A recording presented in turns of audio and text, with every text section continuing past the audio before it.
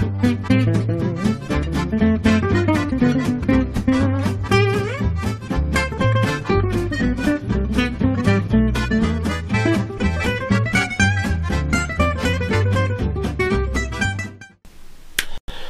everybody and welcome to what could be the first in a series of many videos, but at the moment the first in a series of one. This is Retro Bear speaking to you live from the Gaming Pantry, where we are going to attempt a first. It is going to be an unboxing video, that's right, yes. These seem to be very popular. Who'd have thought that people opening boxes on the internet would, well, garner large viewing figures rivaling that of Gavin and Stacey on Christmas Day on BBC One, but people love them, so who am I not to give the people what they want other than to stop broadcasting. Firstly, thank you very much for tuning in if you are here for the first time. Thank you for stumbling across this channel by accident. I do hope you enjoy what you see and you'll stick around for further videos. Also feel free to check out the existing content and also other uploads, and if you enjoy what you see, don't forget to like, ring the bell, subscribe and comment. And if you are back here before then, you'd have done all those things. Thank you very much indeed for doing so. So yes, you may remember from my after Christmas pickups by Hello Hans. It's a slightly different angle this time because the start of the show is the box, or what's in the box, as opposed to me. So I'm taking a back seat on this one. Yes, so you may remember from my video after Christmas pickups, I showed off a device I bought off Amazon for around about £20, which, I don't know, what's that in dollars at the moment? Probably 30 something. And it's a relatively cheap device. It's to basically replace the, not replace, as a backup to my original NES console, which is a bit temperamental, I have to say. Nothing a sort of bit of lumber care and cleaning would sort of not go amiss with, but I can't be bothered. And in this day and age, especially in the line of business I'm in, it's much cheaper to buy things and repair them or replace them. So for me it seemed much more easy to buy this device, not just to replace the NES with that, but also the fact it's sort of an upgrade on it. It'll stream, it'll play the games in HD 720, and it's just something a bit different. So for those of you who don't know what I'm talking about, it is the Retron HD. Now there are a number of variations of this available. Most of you probably will be familiar with the Retron 5, but that's way out my price range. So this is it, and this is how it came from Amazon, with a giant dent in the front of it. Yeah, nice looking box, nice glossy box, as boxes go. Also got that nice little cut out there, which is basically the Retron, sorry, the Hyperkin logo. That's the people who made it there, Hyperkin, as you can see there. And so that is what it is. It is that designed to play in HD. Switch to the focus there, sorry about that. Designed to play in HD. It will also, as you can see from the slot here, has a cartridge slot, and that means it will take your original NES cartridges and play them as normal. Well, as normal as you can get to with the equipment inside it. I'm no expert on these sort of things, so if you're expecting an in-depth review in terms of how sort of pixel perfect this is, yeah, no, that's what I don't do that. This is simply me buying stuff and showing it to you, like I always do with the pickups. So, shall we have a look inside? Yes. Ah, good. Ah, stuff inside. Fantastic. Right. It says attention, so I should ignore that. So this is what you got inside. There's the console in a plastic bag. There. Now you must bear with me because I have had bits of this out. There is the controller, and in here is a lot of wires. Ooh. So shall we get the wires out first, because that's the least interesting bit of this unboxing. So the wires you get. So first up there is the USB charger. It doesn't actually come with a plug, but I believe it runs off one of these 1 amp standard things that you get with phones nowadays. Most people have got, like HDMI, loads of these lying around now. So that's coming one of those. Nice long length as well. Lovely. On one side. and also comes with these, which is excellent for people like me who can't record in HD at the moment. These are your composite cables, so it takes both connections. What do you mean both connections? Well, these are the ones which most of us all used to, so the yellow, red and white cables, and with my piggybacks I can sort of now use this to record game footage, because I can't yet record in HD, which is where this would come into it, which is the HDMI cable. So you get one of those. Sometimes you don't get these in. No idea if it's any good or not. I think it's just a basic bog standard one. So there you go. So you've got the two options. So you can play, you know, horrible old composite, or you can play in splashing new HD. Well, is HD new anymore? No, HD is now the equivalent of digital television, or analog television, I suppose, because we've moved on a bit from there, haven't we? Now 4K now, and as I've seen, the new Samsung had now made an 8K television, which is that thin or something. I don't know, that thin. I forget what the that thin. Yeah, I don't know. Back to the box. So those are all the cables. Let's get the console out. Oh, there's some instructions as well. It's much easier to do it this way. Pull that box out of there, and there are some instructions. There's the box. I'm going to move the box out of the way. Now, these are the instructions that you get. Fairly straightforward instruction manual. My eyesight's not what it used to be, but basically it sort of, it says unless you're a complete moron you should be able to set this up. I don't think there's anything here that sort of stands out from anything else other than the features on the console, which I'll get to now, but that's your instruction manual. That is it.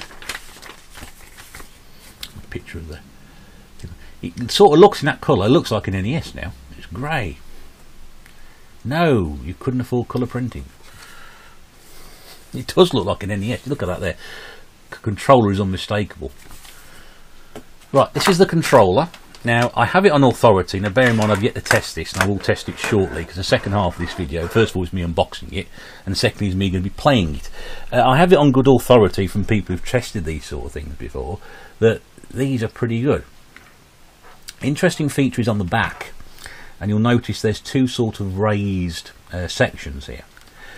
And apparently, those people who've played this machine and used it quite a lot say this is quite good, because the old NES pads, which,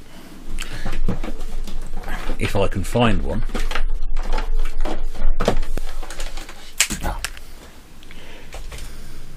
should have done this before I started, but yeah, the old NES pad. I mean, most of you've seen these before, but you know what I'm talking about. It's comparing the two close to each other. It's a bit square, whereas these here have these nice little design cut off corners, and also those on the back, and apparently it's meant to be much more comfortable for playing with. The buttons are such a bit clicky on the D-pad, but compared to the NES one, that's a bit spongy, that one. Yeah, that's a bit clicky there, but at least you know you're moving it. And the buttons are the same as well, but they don't. Doesn't feel cheap. It feels quite sturdy, quite light. Is it the same weight as that one? About the same weight. As a comparison there, buttons are on the same there. A little spongier on that one. But yeah, so the other great thing about this is you'll notice the connector for the joypad. I need to say joystick there, that's hold up. Joypad is also the same as the NES one. Fantastic. Which sort of, you only get one of these, by the way, as well. You can, I think you are able to buy separate controllers, but if you've already got an NES, then it doesn't really make any difference, because the next cracking feature of this console is the fact, I'll just show you the front of it first of all. There you go, and you'll see that there are two controller ports at the front, and they are designed for the NES original controller, so you can plug your own NES controllers into that, and lo and behold, you can play two-player games on it. How fantastic. So this is the top of the console, and I've got to say that looks pretty fetching.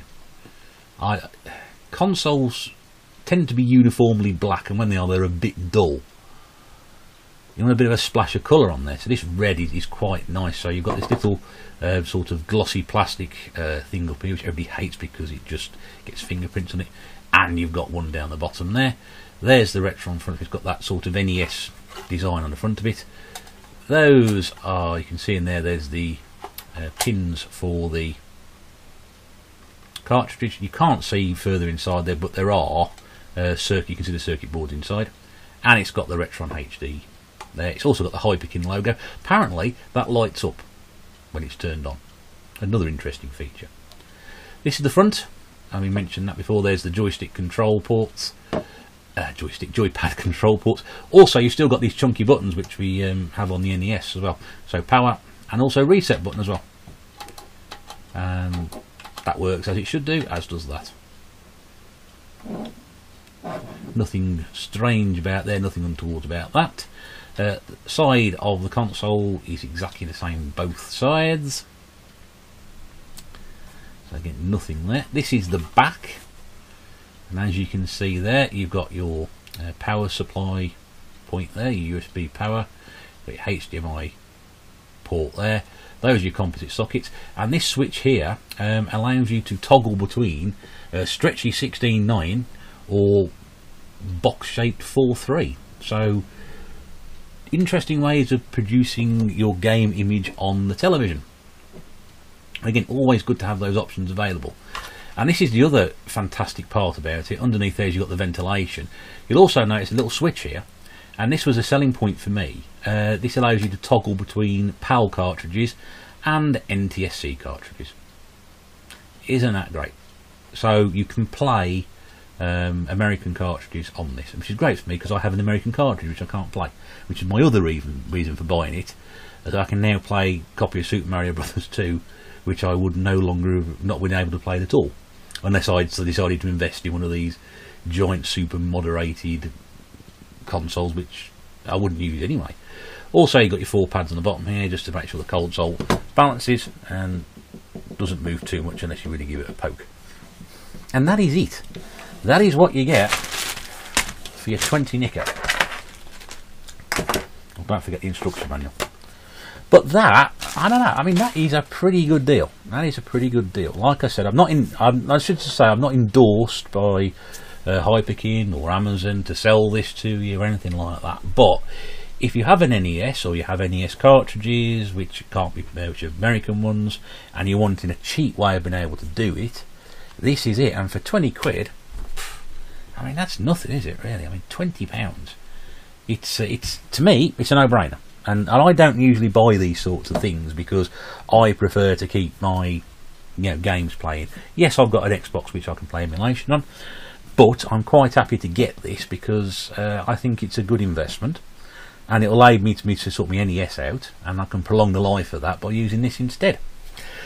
So the big question is, how does this match up with the NES? Now again, as I said right at the start, I'm not going to be sort of sitting here and giving you screenshots of what the NES looks like and what this looks like and what something else looks like and the differences between the things. I'm just going to show you how it plays on my TV and my experience with it. There is a video which I'd like to put a link in the bottom for from my friend Retro48k, who's done a very, very similar video on this. If you want to see the comparisons and the pictures and stuff like that, go and have a look at that video because he's done a really, really good job about it.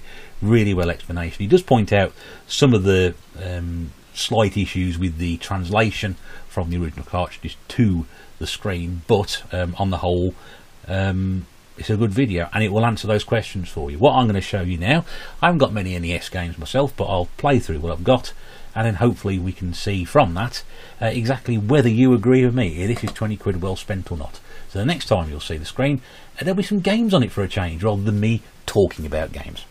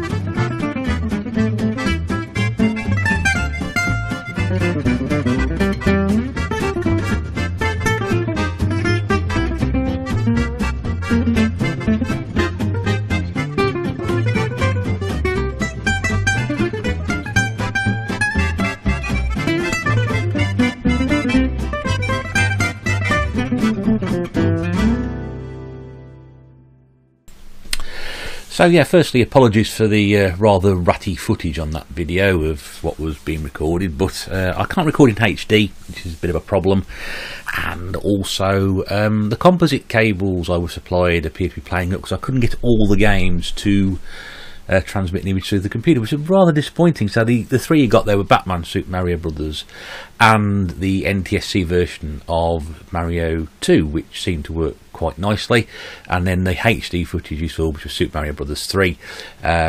We also have Gauntlet and Isolated Warrior, and a big thank you to the Retro Bear Trio for their music to accompany those, again recorded without any sound, hey ho. Right, so what can I say about this then? Well, I think for 20 quid it is a pretty good device, and you could do a lot worse than buy something like this. Obviously, if you've got a bit more money, you're going to go probably for the Retron 5 or even the Retron 3, which has got more